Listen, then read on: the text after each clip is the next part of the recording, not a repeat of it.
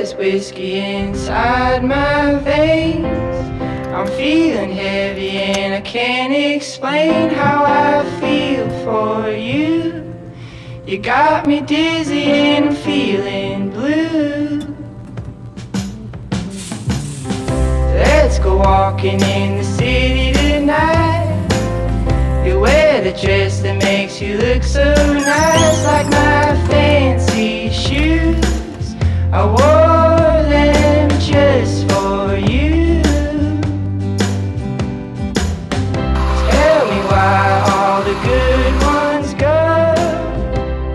Well, I don't know. So how did I end up here? How did I end up with a college degree and student loans and skills that I could get a traditional job with, but why am I working minimum wage at a coffee shop? You know, that's a question I kind of asked myself, but I kind of realized sometimes in life our dreams change and our goals change, and that's okay. It's okay in life to pivot, and there's not this one path that everyone has to go on. So we're kind of conditioned by society to do certain things. It's like, oh, you just go to high school, go to college, get a job, get married. Like, it's kind of like this path that everyone thinks this is the path, when in reality, entrepreneurship was never really something that was given as an opportunity, but it's one that I wanted to go on, and I finally gathered the courage to go on it after so much resistance and internal battles.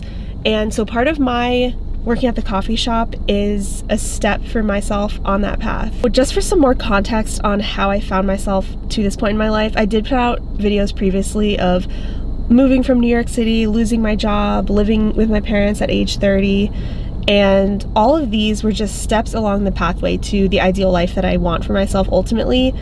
And these might be seen as steps backwards. It's like, oh, you're moving back in with your parents and you're working minimum wage. Well, all of these things are just ways to step forward to the ultimate goal. Words that Gary Vaynerchuk said that really stuck with me was, sometimes in life you have to take a step backwards to take a step forward for the rest of your life. And that's probably the best way to describe this season of my life. Why are you not willing to take one step backwards for a step for the rest of your life? This thought that so many of you are miserable and you're in golden handcuffs because you make $180 a year and you have mortgages and you have car payments. So many of you are unhappy and you're not willing to take one step back, both financially but more importantly emotionally. You're worried what other people think if you sell your home and you rent an apartment. You're worried what other people think if you actually bring back your Mercedes and release a Toyota. You're worried about if you move back in with your parents, or if you're not married with the job at 31. How are you not willing to take a step backwards because of other people's opinions and willing to ruin the next 47 years of your life? Take a step backwards. It's the smartest move. You've got your whole life in front of you and you're worried about other people's judgments if you're living in your parents' home or you're driving not as fancy of a car. So when I was living in New York City, I was doing full-time graphic design / marketing. So I was working from home for a while during the pandemic in New York. But then when they laid us all off, I kind of had to reassess. And I talked about this before in my video. Do I want to just be on this hamster wheel of like working a 9-to-5 job, paying rent, paying my bills? This never-ending constant cycle of life when it's like, is this really the life that I wanted for myself, truly? Or is this just the life that I kind of fell into and have to continue on? Whereas I really wanted to do my video career. All throughout college, I had jobs. Well, I had an internship in graphic design, and I had jobs doing retail, food service, every single job you can imagine in those areas. And I told myself, I'm so miserable. I never want to work these jobs ever again. And I worked with people sometimes who had college degrees, and they were working in these retail and food service jobs. And I was thinking to myself, that will never be me. Like, you will never catch me going through all the work of like going through college, getting your degree, and then you're just back kind of living the life of someone who doesn't have a degree. But now I understand. It's like hindsight now, thinking maybe we all have different goals and the 9-to-5 job isn't the goal that everyone wants to go on. And some people don't enjoy just sitting at an office all day. Some people do, that's great, but some people don't. So you just have to find what works for you. And it is a little bit of an ego thing. Some people refuse to work these jobs because it's like a blow to their ego. It's like, I'm smart and I have my college degree and I'm gonna get this high prestigious job. Whereas maybe it's okay to just work at a coffee shop or work in a fast food restaurant if that's what you want to do, and on the side you're building your business and you're creating something for yourself.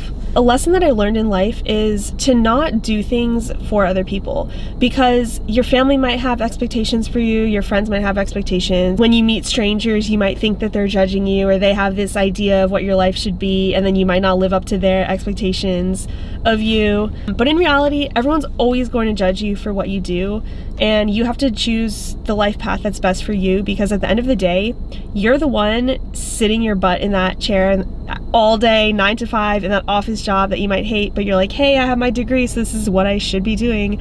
Or your parents force you to be a doctor or a lawyer. Is the pain of disappointing your parents or society or friends or whoever, is that pain of disappointing them greater than the pain you'll experience being deeply unhappy with your job and your life? I had this realization: I need to do what's best for me and what I know will bring me the most fulfillment and happiness and aligned with my values, not with what I think I should be doing or what whoever makes the rules of society thinks I should be doing. But we have to just live our most authentic selves. Same thing with making YouTube videos. So many people are like, oh, I would make videos, but people might make fun of me or judge me. Or yeah, they're going to. Like, your friends might be like, oh, you're so corny, that's so funny, you're making videos, you're talking to a camera, you know, like, I've had people tell me that stuff before, and I'm like, this is what I love to do, so I'm gonna keep doing it. And yeah, maybe it's corny. People might think whatever of it, or they kind of make these comments like, oh, are you still doing your little YouTube videos? Yeah, I am, and I'm happy, and I love doing this. So find something you enjoy. If people are gonna make fun of you, oh well, that's gonna happen.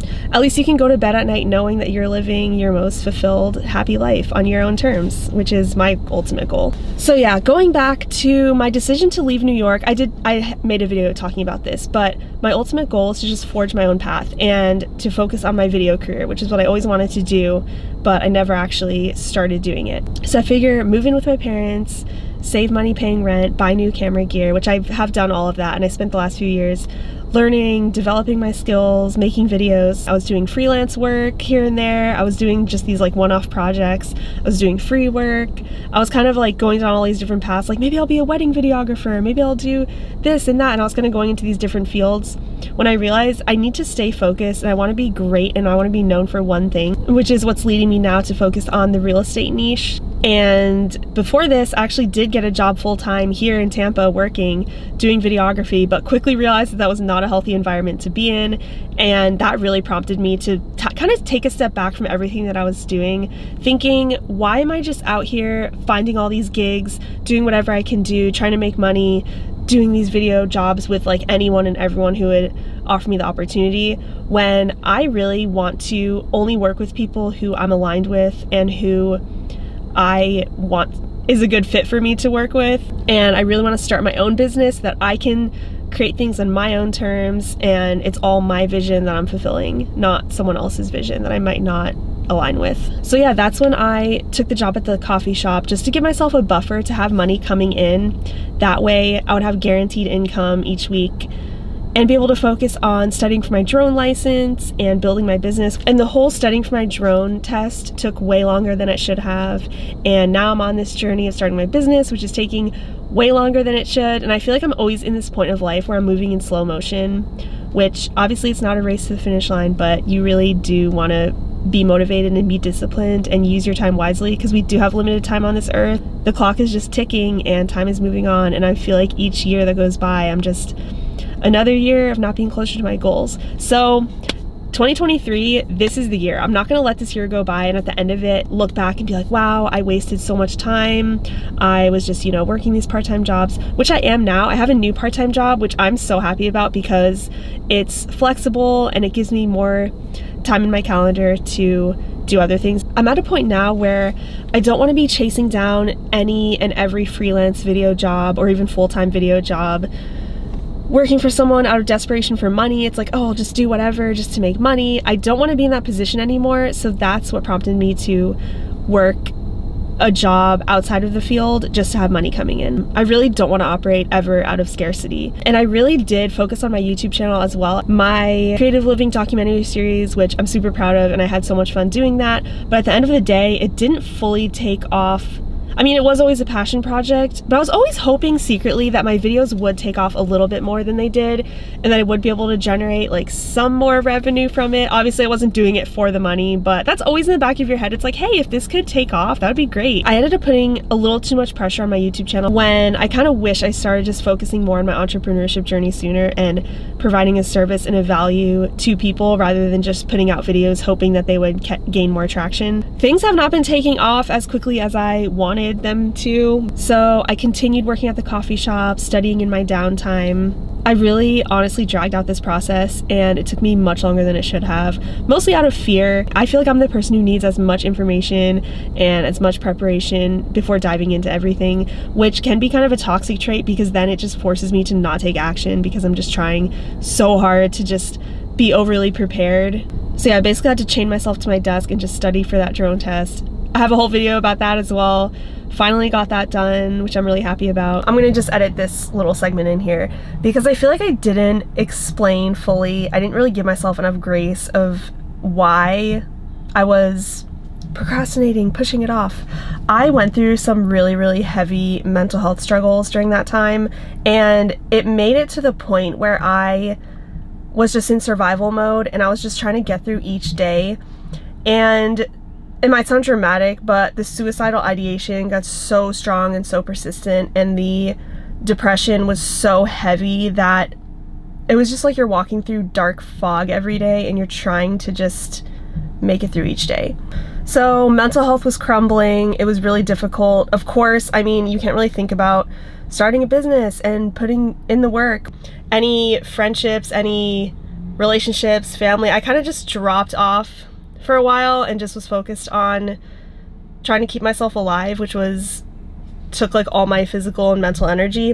And I've struggled with this in my life various times, but this was the worst it's ever been. So that was rough.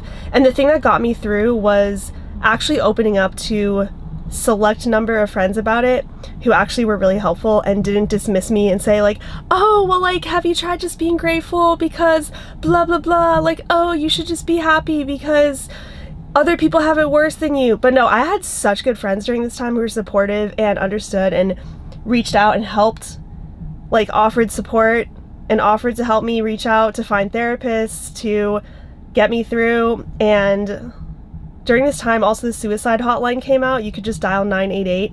Literally that alone saved me. Like having that there, knowing that was a resource for me, all these things are just so helpful. Anyone who struggles with depression and mental health issues knows that sometimes simple tasks like getting into the shower seems like such an enormous task. Like the most mundane little easy things in life just seem like the biggest mountain to climb over. And I don't really know if I'm explaining it correctly, but I feel like if you know, you know, you understand. And if you don't, you won't understand. And you're gonna be like, what? Why? How? Like, huh? Like, just snap out of it. Just pull yourself out of it. Just be happy. It's not that simple. And I wish more people understood. And that's kind of why I want to be more open about it, just to help people get a little bit inside my head. It's kind of hard to explain and it's hard to talk about even because I know that the comments are going to come like, what? Like, you seem so happy. That's why it can honestly be so triggering to me when you hear of a suicide in the news of someone who seems like they have a great family. They seem so happy on the outside. Like, what? They were happy. They seem fine. I honestly hate when people say, oh, you just never know, because usually someone has tried to open up, but the response is, you're so happy, you have such an amazing family and all this stuff. So that makes it even worse. So yeah, I just wanted to add this little segment in there to give some further clarification and kind of paint a more accurate picture of what I've been going through. And so now I'm at the point in my journey now where I'm holding myself accountable for my entrepreneurship journey. So that's why I'm starting to document that, because it really does help me. I did that with my fitness journey as well. Making the videos, showing the process really helps me stay accountable and on track. Because the truth is, when you're working for yourself, when you're trying to work for yourself, there's no boss, there's no one telling you what to do, there's no one forcing you to show up to work every day. You have to show up for yourself because you are your own boss. So I'm really practicing getting in that mindset. So yeah, I left the job working at the coffee shop, started babysitting my nephew more full-time, and then that kind of became my next thing. was doing that, and now that my sister's on maternity leave, now I finally have time. This is the time. I'm like, okay, all this time I was just working part-time jobs, doing different things, saying that like, oh, I'm gonna start my business, I'm gonna start doing this. And truthfully, it's so easy to get distracted by working part-time jobs, doing other things, when, you know, every day it's like, okay, when am I gonna start? When am I gonna start? It's like, okay, I'll start. I have this afternoon, I'm gonna go do stuff. But in reality, it's so easy to just keep pushing it off. But now's the time. I'm like, okay, focusing. My sister's on maternity leave, having her next baby, so now I have time to focus on my business.